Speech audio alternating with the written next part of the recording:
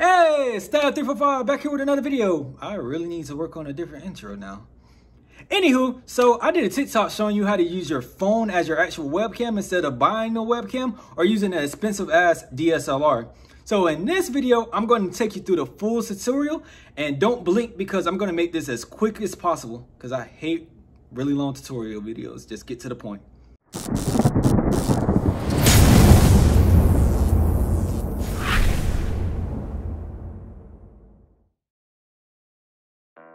Okay, so first thing you want to do is open up your app store, whether it be Android or iOS, and you want to type in Epoch Cam. So after you type in Epoch Cam, so you're going to see two different ones. The one at the bottom is the free 720p version, which is still good because most people who are watching streams are either doing it on their phone or a tablet anyway. So it's not that bad. But if you want the full 1080p paid version, it's only $8, and this will give you all the features that comes custom with the app. Once you decide which version of the app that you want to download, then you want to head over to elgato.com and go to cameras and then click on the Epoch Cam. So this is what the homepage looks like. As you can see here, somebody already got a phone set up on a tripod, but what we want to do is we want to go ahead and scroll down until we find the device drivers. And if you got a Mac, choose Mac. And if you got a Windows, choose Windows. I'm gonna choose Windows because that's what I'm using right now. And then you want to go to select your product and you want to type in, click on Epoch Cam. And then select your system. And then once you click that, you want to go ahead and click download. I already got this installed, so I'm not going to walk you through the installation, but it's pretty straightforward. So after you get the device drivers installed on your computer, then you want to go to your mobile phone, open up your Epoch Cam, and then you also want to go onto your desktop and open up your Epoch Cam on there also.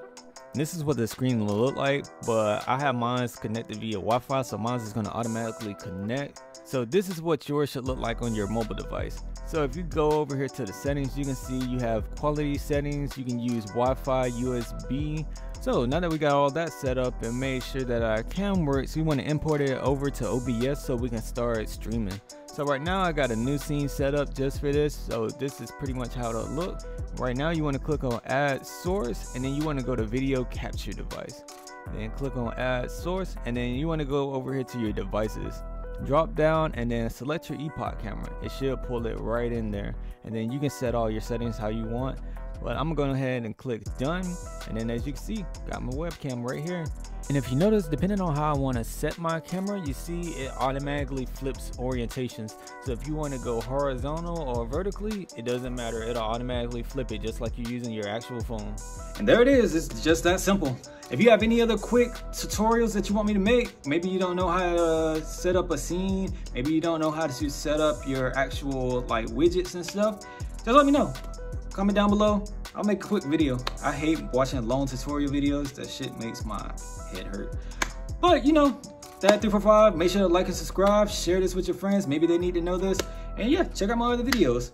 See you guys in the next video. Peace.